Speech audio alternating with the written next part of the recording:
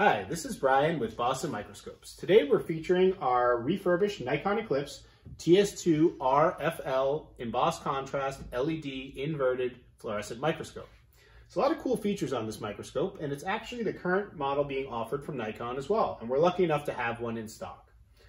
One of the features that I really like is this tilt back condenser arm. It holds an embossed contrast, which is another great option on this microscope. Embossed contrast is a great alternative to phase contrast. It allows you to use a standard objective, which gives you more light.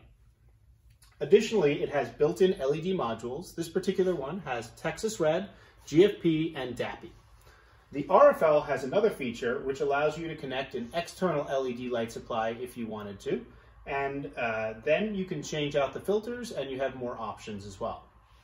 This particular model has a C-mount on the side and a mechanical stage. It's a great option for anybody doing tissue culture work or light research.